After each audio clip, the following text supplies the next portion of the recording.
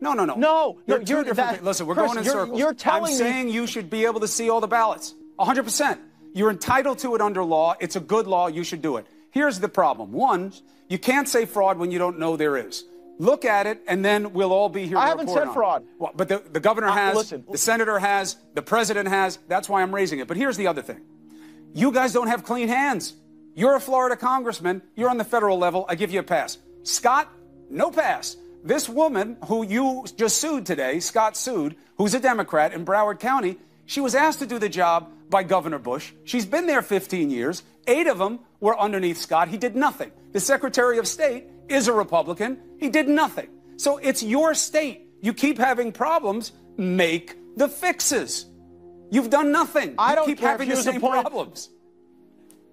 Well, that is a fair criticism of those counties, but it is totally unfair of you to paint all of Florida with the same brush, because in 65 of our 67 counties, including our most populated county, Miami-Dade, everybody did everything right. So this isn't a Florida problem. This is a Broward County problem. And everybody did not do everything right. Or the Pope of Rome. Everybody did not do everything right. There were reports of trouble up and down both coasts. Look at the governor's race. Look at this race. You've got trouble down there with how you do your elections. What was the allegation of trouble?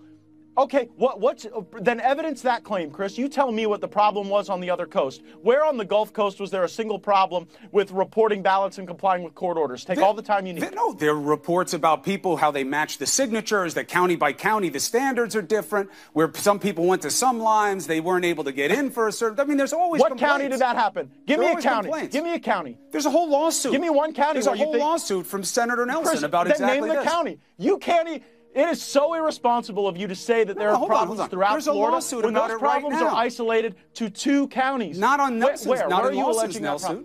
Go look at the pleadings. I'm not bringing the lawsuit. No, Nelson. Senator Nelson is.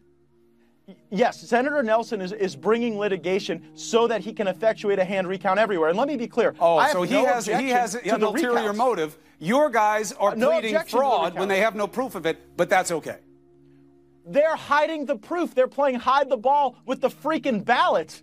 So how are we supposed to prove the fraud when they're not allowing us to go behind and have access to the things that we But how can you say there's fraud when you haven't seen the ballots? When a judge tells them they have to show it to us by 7 o'clock, they tell us to come back at 10 a.m. the next morning. Shame on them. It's ridiculous. Shame on them. And it's not...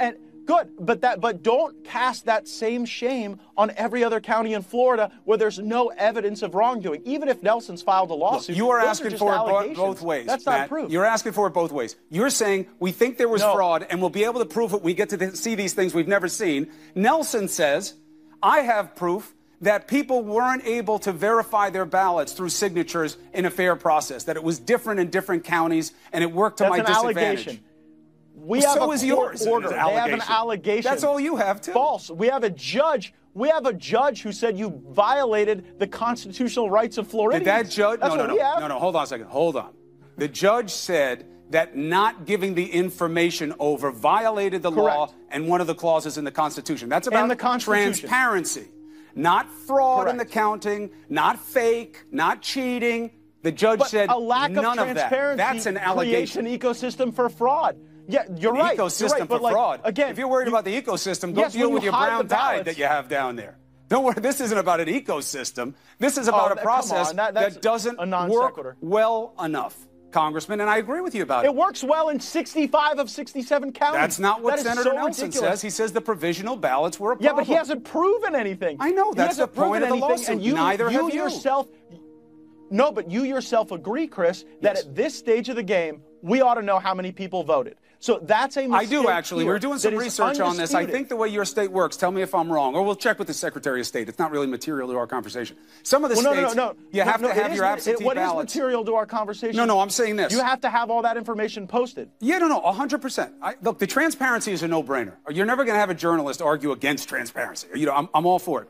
I'm saying in some states... But you're saying that even when people frustrate my transparency, that then we should just assume that they're doing everything else right, and we should not assume that there's any shenanigans you can assume whatever going you on want. behind I'm the saying curtain. That's crazy. You can't charge fraud if you can't prove it, Matt. That's what I'm saying. Wait for the proof. But I can't prove it if they don't let me behind the curtain. I know, but that's not the same thing. I sincerely hope we get a chance to do that at 10 a.m. tomorrow. 100%. I hope we get a chance to and if you don't, you let me know, and I'll report on it again. Well, no. I'll report on it again. All right. But all I'm saying is this. There are games going on both sides. It's regrettable because it's going to undermine confidence in the election. That's the last thing we need right now. All I was saying is you said we should know by now how many ballots. In your state, the absentee ballots had to be received already. Some, they have to be stamped by Election Day. In your state, we believe that that's only true about military and ballots from outside the country. So you can make the argument that you should have all the ballots in place, but not having them counted. I mean, you have until the 18th to have the full record of the vote for a reason. Right. But and your Secretary of State is a Republican. That should give you some comfort. It's your guy.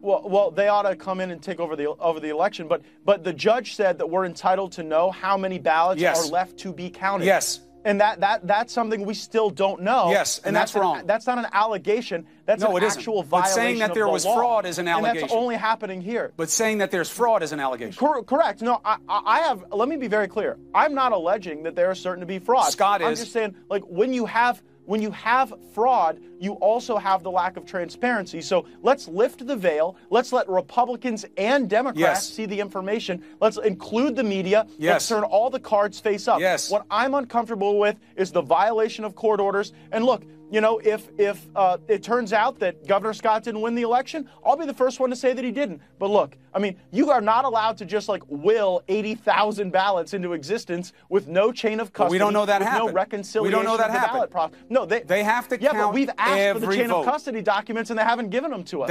I agree. We have to count. And that's no wrong. one's you got to arguing count against every vote, but that's going to be a problem for you on the other side, because Nelson's going to make a case about the provisional ballots. We have to see how that plays out as well, because that falls under the category of counting all ballots. We should count those as well. So we'll see. And we should absolutely. All right, I agree Congressman, with that. keep me in the loop. I mean it. The transparency matters. Forget about red or blue. It's about being reasonable. All right? Supervisor of corruption! Supervisor of corruption! Supervisor of corruption! Supervisor of corruption! Supervisor of corruption! So who is Brenda Snipes, and why is she provoking such a strong reaction? Why does she still have a job? Lisa Booth is a senior fellow at the Independent Women's Voice. She joins us right now from undisclosed location. I just saw you, Lisa. Why aren't you in studio? I'm in D.C. visiting family. All right. You're supposed to check in with me with that. So, Lisa, I'm sorry. Who is this woman? Well, to your former guest comment, she was appointed by Jeb Bush in 2003, but she is a Democrat, and she has been elected ever since to the position of the supervisor of elections for Broward County. Now, Broward County is the second most populous county in the state. It is also the most Democrat as well. And it's not just Republicans who have been critical of her either. The Miami Herald called Broward County the most controversial department of elections in Florida. So she's also received wide criticism from all around, really dating back to even 2004, where she failed to send out, I think it was something like over 50,000 absentee ballots from individuals who had requested them. But also just look at what happened in this year alone. A judge just ruled that she was in violation of public record laws from Florida for not fulfilling Rick Scott's campaign's request. You also go back to May, and a federal judge found that she was in violation of both state and federal law for illegally destroying ballots in regard to a 2016 primary between Debbie Wasserman Schultz and a Bernie Sanders guy who sued. And mind you, the destroying of these ballots happened in the midst of a lawsuit she was facing regarding public records request regarding those ballots. So that's kind of sketchy. And then you also go back to August, and a judge ruled in favor of the Florida GOP that she was privately looking at absentee ballots so that they couldn't be contested or looked at by other people. A judge ruled in favor of the Florida GOP regarding that. She's also gotten in trouble for releasing voting information 30 minutes prior than the closing